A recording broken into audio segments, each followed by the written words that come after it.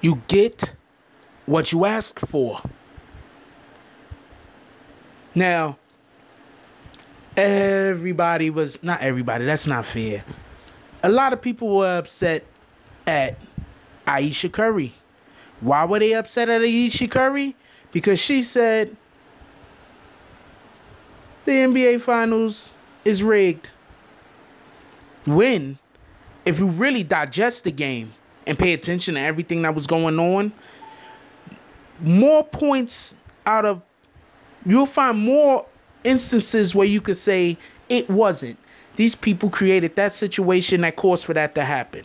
I'm giving you a quick example.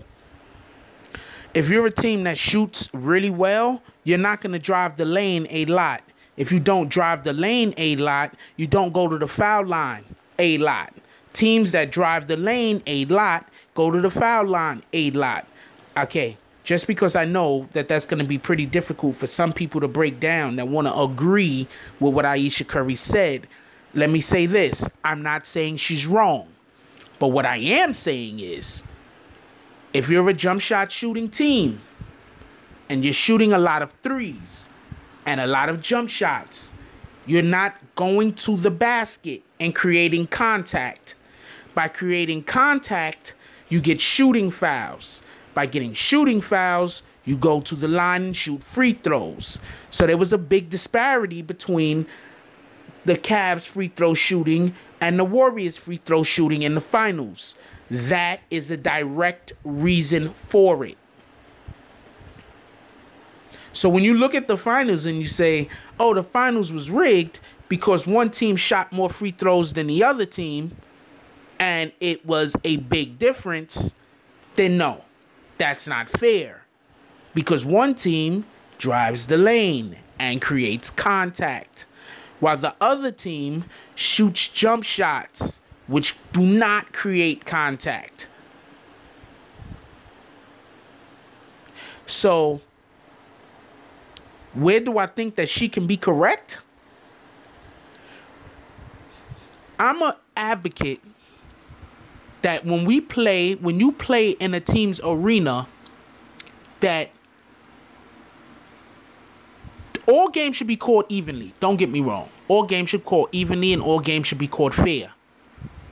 But I do believe that if you have a team that is a rough and tumble team and they're on their home court, you have to allow for them to play a little rough. You have to allow for them, without it getting, out of just foolishly crazy. You have to allow for them to have the opportunity to play their style of basketball, which may be defense and rebounding. If you're in the East, and if you're in the West and you got a team that they're an offensive team, then yeah, you want there to be calls made if there's too much jostling about and too much grabbing and holding, right?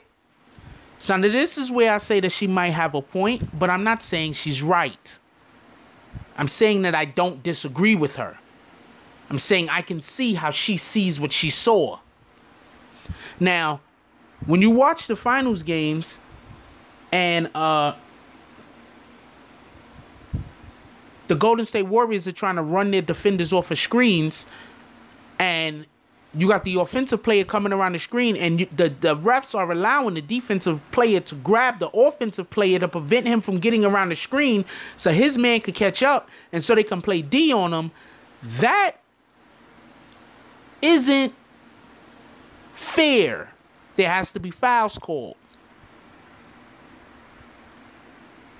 Now, since there's no fouls called, it's definitely going to seem like there's favoritism. That's a foul. That's not a foul. It's not like you're boxing out and you're saying one guy is boxing out too hard, or he's throwing his body around such, or he's flailing, or he's physically attacking the other guy in such a manner when he's boxing out that it's some kind of an assault. I'm not saying that. What I'm saying is that this isn't even part of where you can, if he grabs the guy, it's a foul. It's not if he grabs the guy a little. It's not if he grabs the guy a lot. It's not if he grabs the guy too much. If he grabs the guy, it's a foul, period. Plain and simple. There were a lot of grabs There were very little fouls being called on the grabs. So even though I do not necessarily, I'm not saying that there has been some kind of tomfoolery going on. I'm saying that I can absolutely understand her position if her husband comes back to her and says, I'm being grabbed, and she is watching the play and sees her husband being grabbed, and she can see that there are no fouls being called on the grabs. You don't got to call every foul.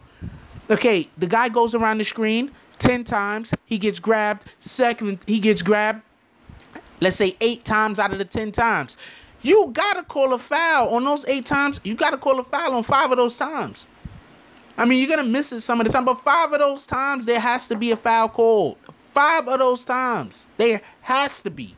Out of 8 times, 5 has to be called because it has to be more than 50% of the shit going on. Now, if you call in 90% of the fouls that happen, the game is never going to go.